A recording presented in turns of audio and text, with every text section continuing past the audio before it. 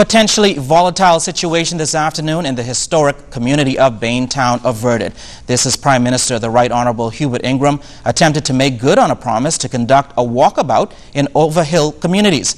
But before the Prime Minister made his way to Bains town, an historically bedrock constituency of the Progressive Liberal Party, a number of PLPs along with their MP Bernard Nottage assembled in large numbers. Police were also on hand to keep order.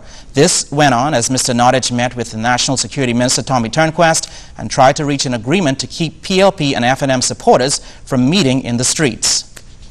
Later, Mr. Nottage addressed a large number of PLP supporters clad in their gold T-shirts on what he discussed with the police and Mr. Turnquest.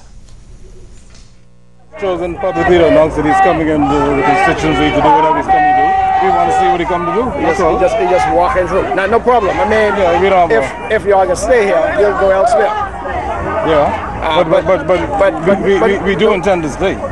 Yeah, but what we don't want, something that we can't control. Neither do we. And the only way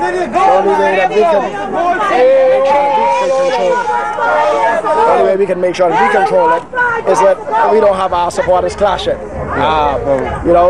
We ain't come for no clash. No, I understand that. We're peaceful. I understand that. And so are we. But if we can avoid that kind of conflict where persons are talking to one another, we want to avoid it.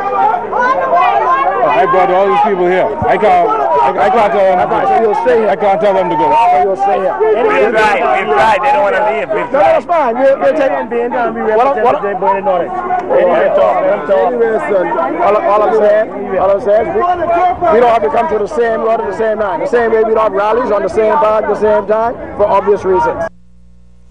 Later, Mr. Nottage addressed a large number of PLP supporters clad in gold T-shirts on what he discussed with the police and Mr. Turnquest.